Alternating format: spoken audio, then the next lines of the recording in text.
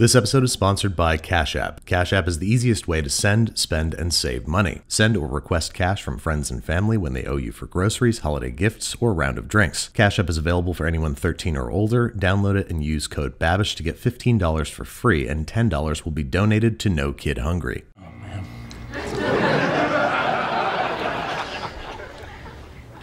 Oh, this is fantastic. How does he do it? You know, I don't see how you can sit there reading that and not even offer me any. I gave you a taste. What do you want? Why can't we share? I told you not to say anything. You can't go in there, brazenly flout the rules, and then think I'm going to share with you. Do you hear yourself? I'm sorry. This is what comes from living under a Nazi regime.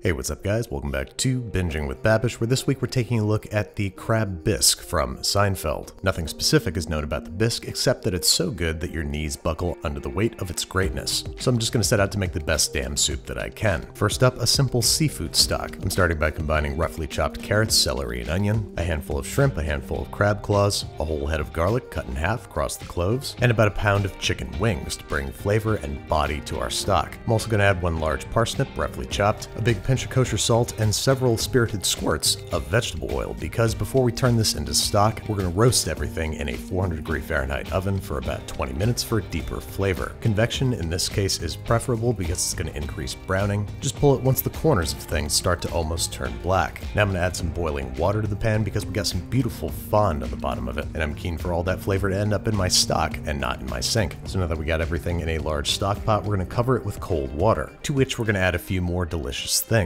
About a tablespoon of whole peppercorns, a bunch of tarragon, a bunch of parsley, a couple to thruple of bay leaves, and last but not least, a generous pinch of saffron threads. Then we're going to partially cover and simmer this guy for 2 to 3 hours, yielding a rich, flavorful seafood stock the color of honeyed sunshine. Go ahead and set these aside or refrigerate because it's time to make our soup proper. In a large high-walled saute pan, we're preheating 1 to 2 tablespoons of vegetable oil over medium-high heat, adding 4 finely chopped shallots and 1 large carrot and celery stalk roughly chopped. Saute these together for about 5 minutes or until well sweated. Then we're adding about half a pound of fresh lump crab meat, sauteing together with the aromatics for about 1 minute before adding 2 cloves of crushed garlic, a quarter cup of tomato paste, and the zest of 1 large orange. Now saute that together for 1 to 2 minutes or until a thick, sticky fond starts to form on the bottom of the pot, so we get to participate in the sacred ritual of deglazing. In this case with about a cup of dry white wine, making sure to scrape up all that good stuff off the bottom of the pot. We're also going to add about a quart of our seafood stock, along with a tablespoon of red miso paste for an umami boost, and about a quarter cup of white rice. This is going to help thicken and give body to the soup once blended, a couple of bay leaves because this is seafood and they are required,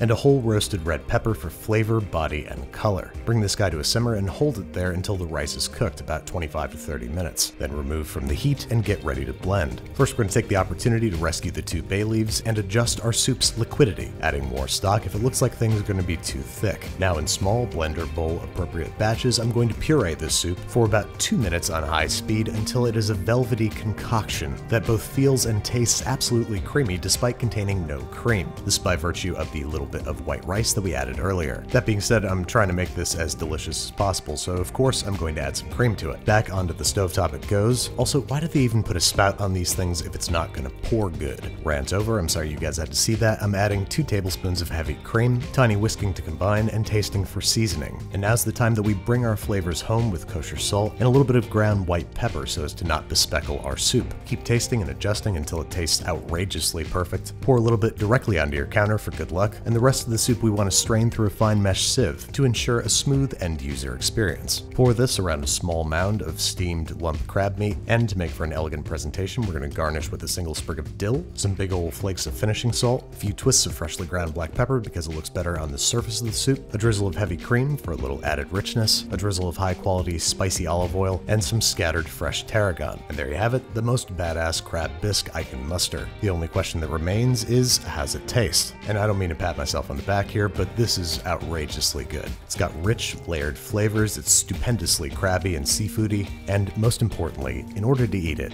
you gotta sit down.